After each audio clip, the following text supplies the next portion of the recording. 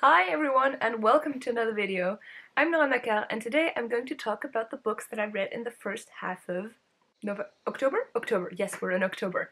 I had a big bug there. As it turns out, I am back into the reading side of things and it makes me happy. I was not reading that much for the past couple of months, and I can even say I think I was in a reading slump. And I'm now once again devouring books at, I don't know, I have my hunger for books is back and I'm really happy about it. And it means that in the first half of October I already read 5 books, which means that a video might be a good idea. One of the books, the one that I will talk about last, is A Suitable Boy by Vikram Seth. I'm going to talk about it last because I'm going to do a slightly longer review for it, so you're going to have to... I'll try to put a timestamp, if I can, below if you just want to skip to that part. But otherwise I'm going to start with the 4 other books first. So the first book that I finished was The Tea Girl of Hummingbird Lane by Lisa C. It's a historical fiction set mostly in China that I liked a lot. Lisa C. also wrote The Island of Sea Women, which is set in an island in Korea that I read and really liked last year. And this one also focuses on a group that lives a kind of different life. So she talks about, the book is mainly about a Chinese minority. Apparently there are many Chinese minorities, ethnical minorities, but at one point they had been counted and they were 52, and all of the ethnic minorities that had been found afterwards were just kind of pushed into that group of 52. Like, no, we had decided that there were 52, there can't be more. So this ethnic minority are called the Appa, I believe. Now I'm hesitating. And we follow a young woman that is part of that group. When she is young, we see how her family lives this very secluded life in Chinese tea mountains. They sell tea to a corporation and they live a very poor life. And she is the only girl in the village that gets a little bit more of an education because she is very intelligent. And at one point there is a man that comes to the village who has decided that he wants to build up, he knows that there is this very, very good tea and he's trying to look for it. A tea that has a special fermentation. This book talks a lot about tea and it was very interesting to learn about that. And she is the only person that talks Han Chinese, so she is the one that communicates with this man, and she is the reason, we could say, that her village starts to become more and more wealthy because they get to sell the tea that is special, especially from their mountains. So because she's educated and because a little bit more money comes in, she also leaves the village at one point, and having lived this very secluded life in a very poor village that has these that has all of these traditions, moving out of the villages is a great shock to her.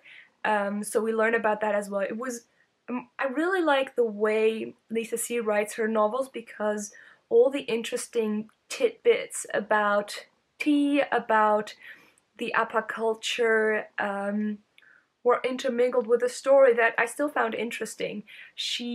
This young girl, we see her grow. At the beginning of the book she's still a child, and then she's a 16, 17, 18-year-old that wants to get married with her boyfriend. Obviously her family does not want that. We see her getting married, we see her moving through, leaving her village and her life afterwards. Her relationship with her mother is very interesting. Her mother is the village midwife, so we see a little bit about the cultural things surrounding that. For example, at the beginning of the book, a twin is born, and we see what the beliefs were about twins. We see the value of tea. I loved seeing the value of tea. I drank a lot of tea while listening to this because of, I don't know, I realized how much tea is more than what it is to me, how much more fragrance there can be, all of the I don't know, the cultural that is surrounding that. Another aspect of the book as well is adoption. I don't really know whether this is a spoiler alert or not, so if you plan on reading this and you don't want to know, that you might want to skip this little part. But our main character at one point has a child, and that child gets adopted in America. We see a little bit also about that, so if you don't want to know about it, I don't know. Also, it's also a topic in the book. It's not very big. The only negative about this book, I would say, would be the ending. I thought the ending was a little bit too easy. A little bit, you know, all of the puzzle pieces just fall into place. And one of the things that I did appreciate in the main storyline was that everything was not necessarily easy. Of course, she is the girl that is educated, etc., etc., but somehow that didn't mean that everything went easy for her. And at the end, it was a little bit too picture perfect. But yeah, I would definitely recommend it if you like historical fiction and you want to learn about, you know, it's really this ethnic minority within China, and I don't know, fascinating, would recommend it. Then I actually found myself reading another book that is mostly set in China. However, this one is very different. It's a short story collection called The Land of Big Numbers by Chen. Yes, I just had to check that. I did not know this was a short story collection. I thought somehow, because of the cover that you can see here and the name, that it was going to be a non-fiction. It was a short story collection. There were, I listened to this on audio, so I don't really know, but between 6 and 10 short stories about different people, not necessarily always living in China, but at least with a Chinese background. A couple, I think maybe 2 lived somewhere else, and also not necessarily in the US. But they all lived non-standard lives. They kind of, all of them had something a bit different to them. Some of them were, I mean, a lot of them were kind of weird, like stalkery or trying to misuse the system and be fraudulent. Some were kind of lying to their spouse about their background. There was always something, they were always trying to hide something somehow. Not, I don't know, there was, because they all, it felt like they were all under this kind of pressure, and that made them do things that, in a kind of negative atmosphere. It's always difficult to talk about short story collections because, you know, you can't really pick one or two out. I like the last one most. I think that is the one that is called The Land of Big Numbers. No, the last one had a kind of sci-fi atmosphere to it. But yeah, it was a fine short story collection. I actually read another short story collection at the beginning of the month that was written by different authors. That one is the Granta book of the African short story, and that was edited by Helon Habila. And this one was by different authors. And I have to say that reading a short story collection that is by one author worked better for me because you don't have to always switch to a new style. So this one was completely different on the one hand because there were all of these different style and all of these different authors. Gosh, how many people wrote stories for this one? Let me count them real quickly. Yeah, there are 29 stories, so 29 different contributors in this one. So it's a very different collection, and all of the short stories are also very different. They have very different themes. You can have everything in there. I mean, it's all of them are literary, contemporary fiction. There are some well-known voices in this. Let me take out a few. Chimanan Ngozi Adichie is one. Laila Lalami also, I believe, is well-known. Okay, I thought Maza Mengiste has also written one of these novels. I liked most of the voices in here. Somehow, because you have all of these different stories, it's easy to compare them to one another, so it becomes very quickly that when one is not interesting, I feel like not reading it. Not sure if I appreciate that. My favorite was one that was set in Kenya, where people that are not Maasai were then put on a kind of Maasai tourist reservations. So white people that are going on a safari would go to this reservation to live the Maasai life for one day, and then you would have these people that are basically singing gibberish songs, and they're just to have sex with all the rich white ladies and stuff like that. And the commentary on the way, in this case, the Kenyans were viewed was so spot on somehow. I love that story. Of the other ones, there are so many that even now looking at the titles, I have no idea what it's about. But it's a good way to get to know some new authors. There are a few that I at least marked kind of in my head, and that I have to see if they have other books out. So that is the Granta book of short stories. Now the last book that I want to talk about before switching to The Suitable Boy is the book that I read for my book club. We haven't had the book club discussion about it yet, but that is The Deep by River Solomons. It's a short book, and it's a powerful one. The premise is super interesting. So the premise is that this is about an undersea people. They are descendants from enslaved people that have, well, enslaved women that have been thrown off of ships on their way away from Africa mostly, and their unborn babies, when they had been shoved off the ship, their unborn babies, when they are born, were then picked up by whales and manatees and other sea creatures, and they kind of transformed, and now they're these sea creatures, mere people kind of beings, and they have a very interesting, and that is what the story is about, peculiarity to them. Well, there are multiple peculiarities, let me tell you, but one of them is that most of them don't have, well, none of them have memories. They have chosen that one of all of them is called the historian, and that person carries all of the memories of all of the generations, so that the rest doesn't have to carry this burden of knowing, for example, where they came from, how I mean, the trauma that is linked with that. They can't remember some kind of war that they had with the surface dwellers, which are the humans. They don't even remember, per se, interactions that they've had with other people, other mere people. I kind of forgot what the name of these underwater creatures is called.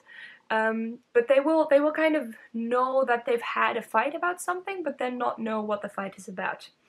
And this book is written from the point of view of the historian, and she is struggling a lot with all of these memories, and at one point decides, because once a year the mere people do all get the memories, so that they get tethered a little bit more, and that they remember who they are, otherwise they kind of start becoming a little crazy. And she decides, well, she's given them all of the memories, that if she doesn't leave at that moment, if she gets the memories back, then she will not survive. So she kind of abandons them to try to, like I said, survive. I love the way that it was written. It's very atmospheric. There isn't a lot happening, but there's a lot of feeling and a lot of emotion and a lot of...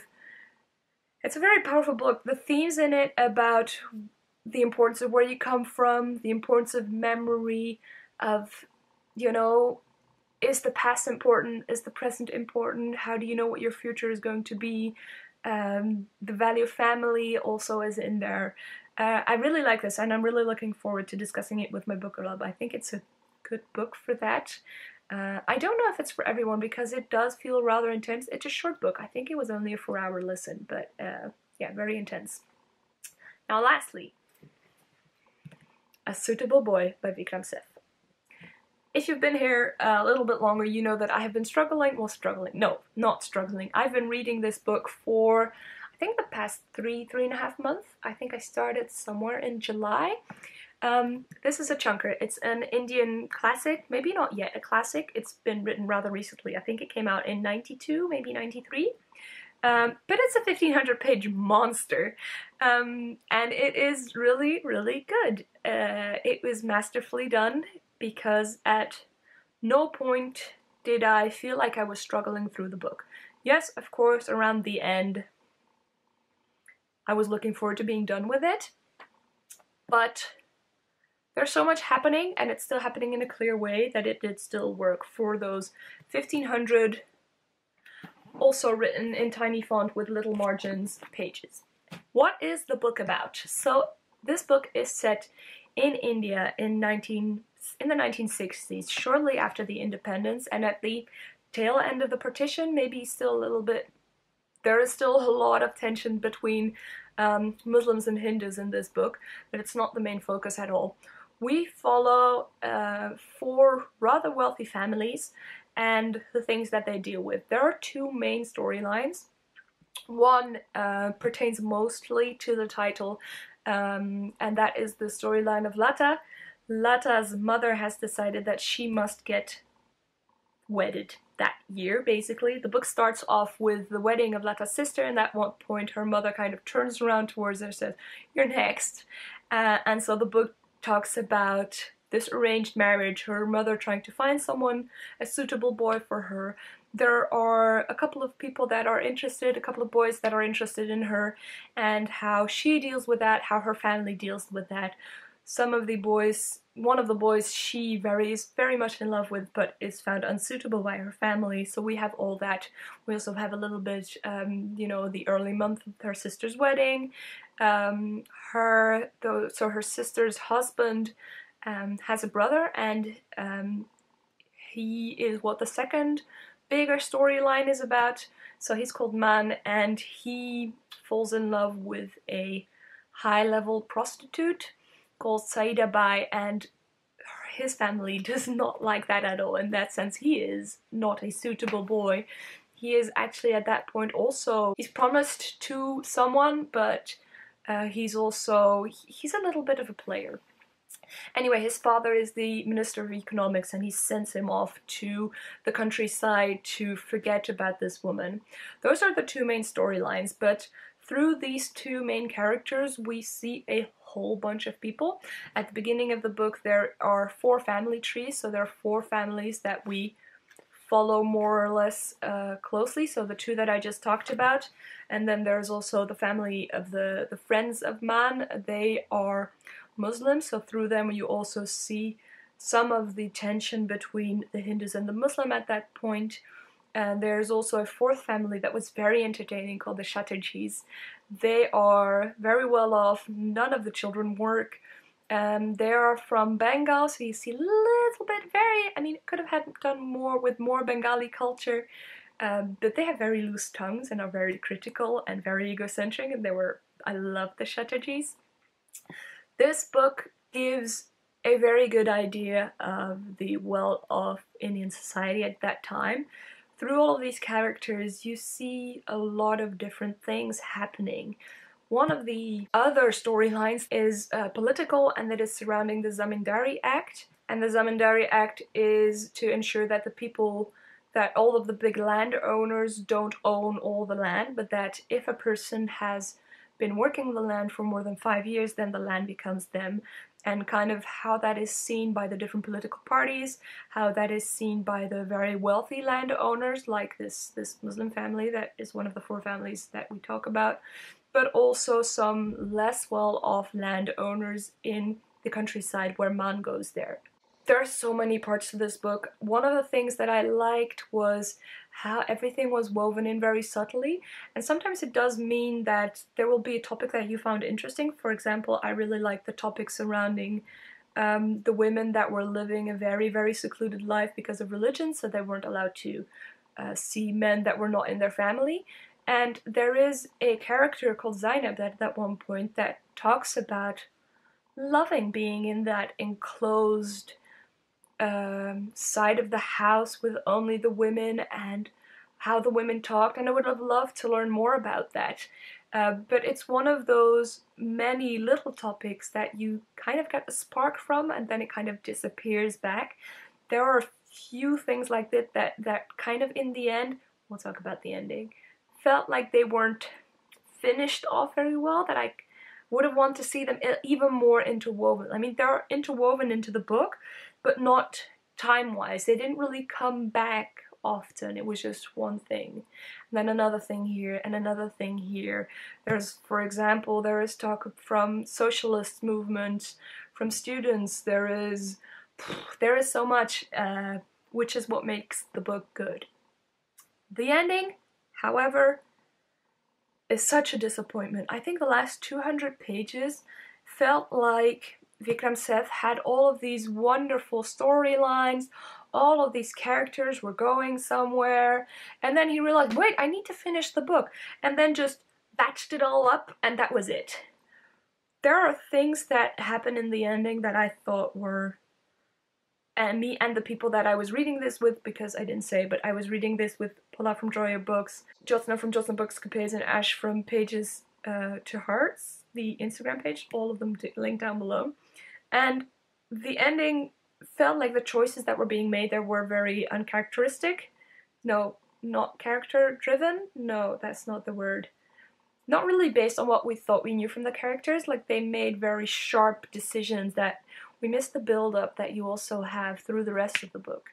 So even though the book is big, I would have preferred it to be a couple of 100 pages longer, just so the ending, I'm fine with the decisions being made, but I would have loved a slower build-up to them, or not such a drastic thing. There are, by the way, a couple of, you know, this book kind of just floats around and you're entertained, and there are a couple of moments where these very drastic things happen, and that they just kind of make you sharp again. That I love those parts as well. I loved the very dreadful things happen, but I really appreciated that they were included in the book. I would definitely recommend this. Yes, it's a chunker, and I wouldn't necessarily do it the way we did, that it was, we read it throughout nearly 4 months. But it is so easy to read. It helps that the book is split up into 19 parts, and that each part is roughly 100 pages, and you see a lot of characters, but at no point did I not know what someone's storyline was. So that is, again, very impressive. So I would highly recommend this book, even if you're afraid of big ones. Those were the 5 books that I wanted to talk about. If you've read any of these, let me know. What have you been reading? I know there were more people that were kind of in a reading slump, so I hope you are doing well. I hope the weather is nice. I hope you're happy, and I'll see you in another video. Ba-chum, ba-chum, chum.